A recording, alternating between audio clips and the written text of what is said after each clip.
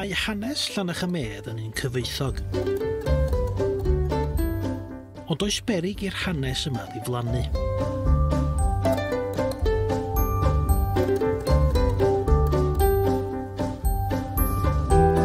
Mae Cari, merch o'r pentref, wedi mynd ati i dyrchu drwy gyfrinachau cuedd y pentref i atab y cwestiwn hwn ac i sicrhau bod y wybodaeth yn cael ei gadw ar gof. A pha well ffordd i ofyn ond i alw ar drigolion Llannerch-y-medd.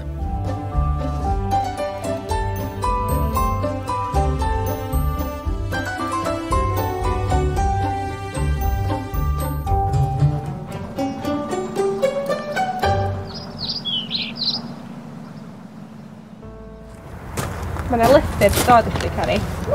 Diolch. Anwyl Cari. Rwyf yn anfon gair atat i gadarnhau fy mod yn fodlon i dy gyfarfod ynglŷn â fy holi am wybodaeth am Llannerch-y-medd a'r cylch, pan fo'n gyfleus i ti ac i minnau. Fy nghofio'n atat yn gywir iawn, Dafydd Parry. Mam, dwi angen papur a pensel.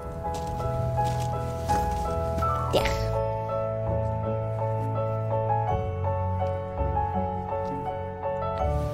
Anwyl Dafydd.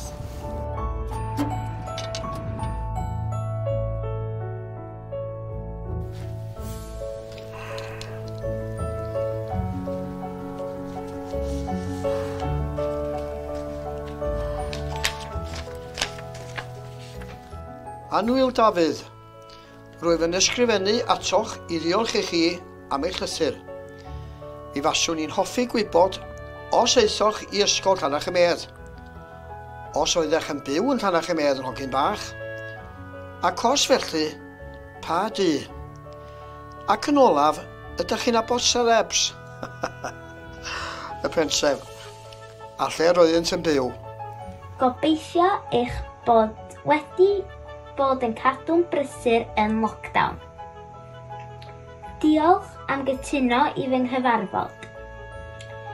Fydda i yn sgwâr Llannerch-y-medd efo mam am 12 o'r gloch dydd Sadwrn, os ydych yn rhydd i ddod am sgwrs. Cofion cynnes Cari. O Dafydd, Michael Parry, Dafydd Ynys Bach ydw i bob, cos dyna enw'r ffarm. Gefis i fy ngeni yn Ynys Bach. Dwi'n 1 o 4 o blant, a fi oedd yr unig un gafodd ei eni adra yn y tŷ. Ac yna dwi wedi bod ar hyd y blynyddoedd tan nes i roed y ffarm i fyny 6 blynedd yn ôl. Nes ni benderfynu bildio cartra yn hynna'n wraig a finna. A dyna ydy lle dwi'n byw rwan.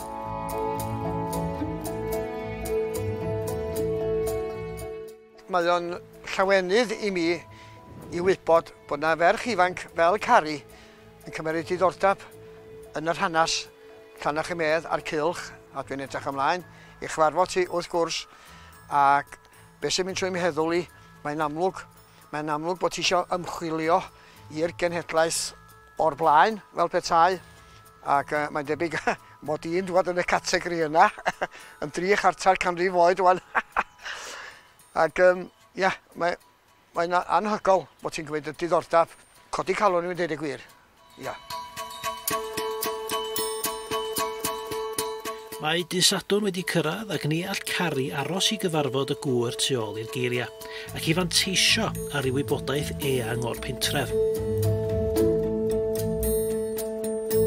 Helo, ti di Cari? Ia, chi di Dafydd? Ia, o dwi'n falch o dy gyfarfod ti. A diolch am ofyn mi ddod yma i atab cwestiynau chi heddiw. Diolch i chi am ddod yma. Dych chi'n licio dod ffordd i sefyll wrth y wel am sgwrs? Iawn. Diolch am y llythyr a diolch am ddod i gyfarfod fi. Ydy'n iawn i fi ofyn chydig o gwestiynau i chi? Yndi, ar bob cyfri, Cari. Dwi wedi paratoi chydig o gwestiynau.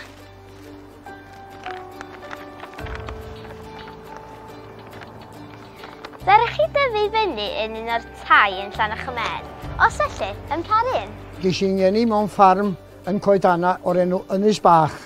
O bod fi'n cyfri fy hun yn hogyn llan, bod fi'n byw coedana. Ia, i'r llan ddys i'r ysgol, ti'n gweld. Ia. Ysgol dda iawn, oedd ysgol Llannerch-y-medd, fyddwn i'n diddi, a mae'n dal i fod yn ysgol da iawn. Idwar Roberts oedd y prif athro ysgol Llan fyddwn i yna. O, dyn clen iawn, dyn anwyl iawn.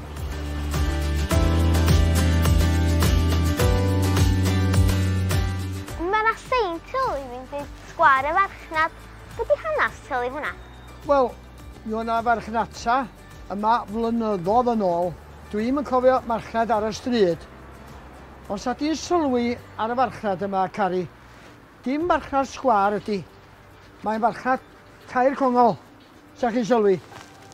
Mae'n mynd i bigyn efo yma, a wedyn, wrth gwrs, dos yn ôl, blynyddoedd yn ôl, o'na wartheg ar hyd ochr y stryd, fath ag oedd yn Llangefni ers dalwm. Sionam ceir, adag hynny nag oedd, cyffola bach oedd yma'r adag hynny, sionam ceir, a sy'n had yn fyw rwan, sef o'n 112.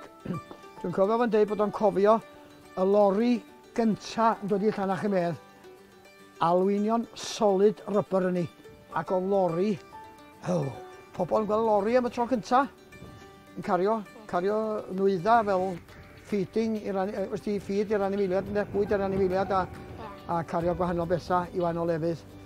Fel oedd yr amser yn mynd, o'na fwy o loria'n dŵad, a oedd teulu yn had yn dod i'r ysgol sy'n yn Cara Ceffyl. Ponia trap yn Saesneg. Oedd. A wedyn, fel oedd blynyddoedd yn mynd, oedd eitha geir, ddechrau ceir wedyn, eitha Morris Set ac Austin 7. Dyna nhw'r ceir cynta, oedd ar y lôn, bydd yn hwylus o hynny, os oedd hi'n bwrw, oedd gynnu ni doch yn pennad oedd, os da ni'n cerdded neb o'r beics, bydd ni wedi cerdded adra neu'n socian. Dyna fo, ia.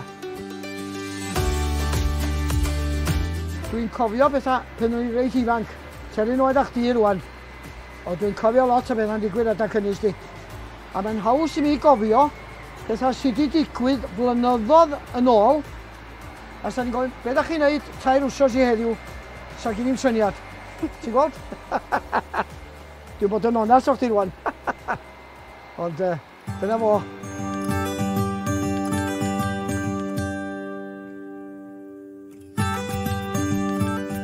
Pwy oedd y bobl poblogaidd oedd pawb yn ei abod yn Llannerch-y-medd?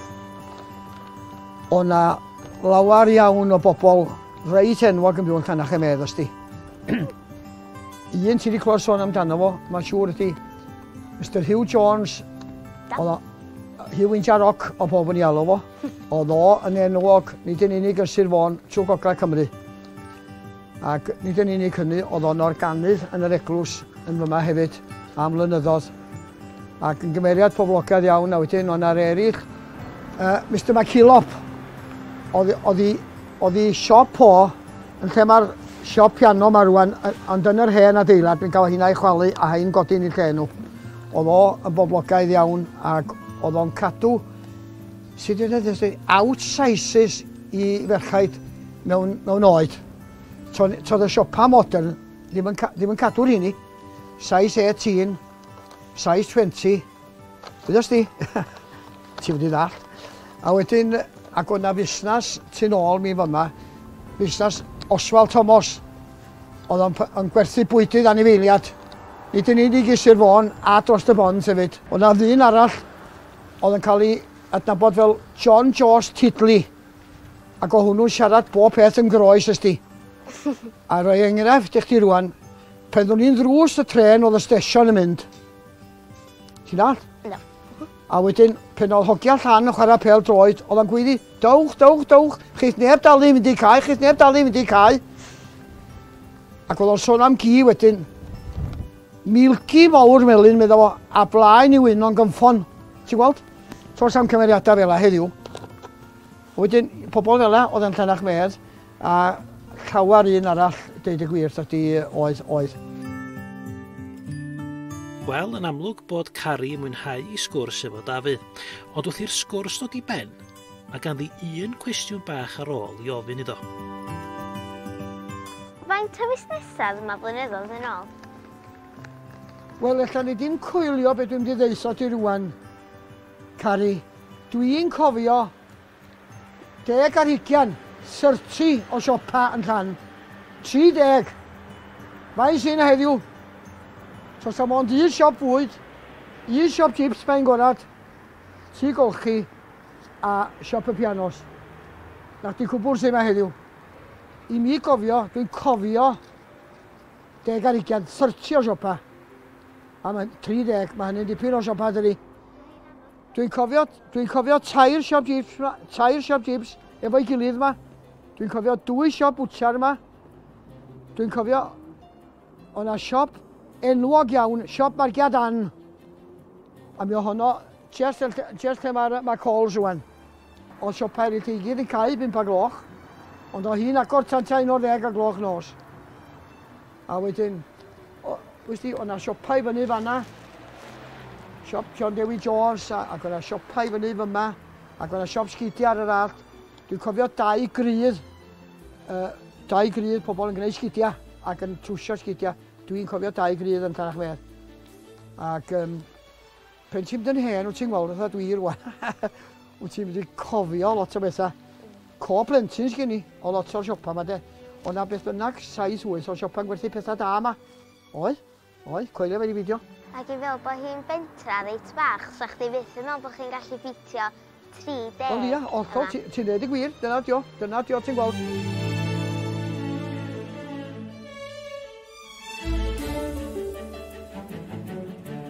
Be da chi'n wybod am inja roc rhifet Llannerch-y-medd? Oedd o'r inja roc gorau oedd i gael yn unman. Oedd o sôn am inja roc Llannerch-y-medd. Oedd o'n cael ei wneud yn y Llannerch-y-medd i gario i'r stesion mewn bocsys a i werthu yn Llangefni wrth ymyl y cloc. Ysdi cloc y sgwar yn Llangefni. Oedd o'n cael ei werthu yn mano a byddwn ni'n hogyn ysgol Llangefni cerdded i lawr i'r sgwar. O'n i'n faint o bobl yn ciwio fyny i gael yr inja roc yma. A be oedd hen Hugh Jones yn wneud oedd tra'n y pobl yn disgwyl, na chi tama di brofi tra da chi'n disgwyl mo. Ac oedd o'n gymeriad. Ac oedd o'n byw i fyny lo, jyst i fyny fanna, oedd o'n byw. Oedd inja roc yn beret. Ond un waith, fi o'na foi yn Fireboard. Ti'n gwybod am Fireboard? Da. Yn Bena Bridge? Ia. Oedd o'n gwerthu inja roc ac oedd o'n dweud na inja roc Llannerch-y-medd oedd o. A dyma fi ato fo a dweud, pidiwch a dweud y fath beth medda fi. Inja roc Pwllheli oedd o'n werthu, ond o'n number 8 yn hwnnw, ond oedd o'n patch i bath bach o hwnnw. Dyma ni fath o inja roc Llannerch-y-medd yn un te, wysdi, arwys yn glir yn o de. Wedyn nes i roed warning iddo fo. Os gwerswch chi hwnna a dweud mae inja roc Llannerch-y-medd, wyddwch chi o blaen eich gwech. Mi chyrnodd o de. Ond dyna fo. Ond o'na fawg seidio lawr yn cael ei cario o stesion Llannerch-y-medd i stesion Llangefni. A dyn o'na droli ymdan nhw wedyn at y cloc.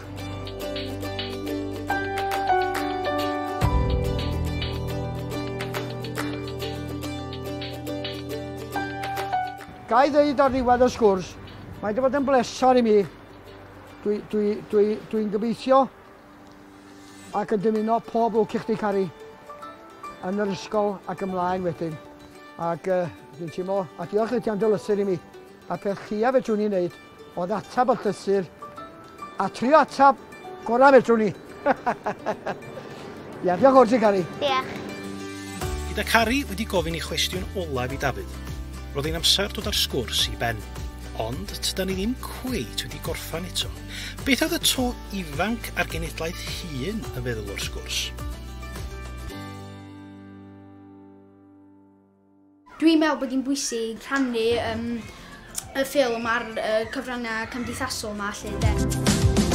O'n i'n hoffi bod nhw wedi defnyddio pobl sydd yn byw yn y pentra fel Cari a Dafydd. It was really lovely to see that little girl so passionate about wanting to find out and excited about writing a letter to Dafydd and getting a letter back. Fydd pobl eraill yn gwybod mwy o syniadau amdano y pentra. Nes i ddysgu lot mwy na beth o'n i'n gwybod yn barod am Llannerch-y-medd jyst wrth gwylio'r fideo ac fysa fo'n gret rhannu fo efo'r pentra gyd. I really enjoyed it actually, and I mean I'd love to see more interviews with older people in the village. Dwi'n meddwl bod ffilm yn dda, oherwydd dwi wedi dysgu lot ond a dwi'n meddwl fydd pob yn y pentra a pob rownd y pentra yn medru dysgu lot mwy o'r ffilm. Rydw i wedi mwynhau'r prosiect yma'n fawr ac wedi bod wrth fy modd yn dysgu pethau newydd amdan Llannerch-y-medd. Mae yna gymaint 'di newid ers blynyddoedd yn ôl, a dwi'n prawd o ddeud bod fi'n byw yn Llannerch-y-medd.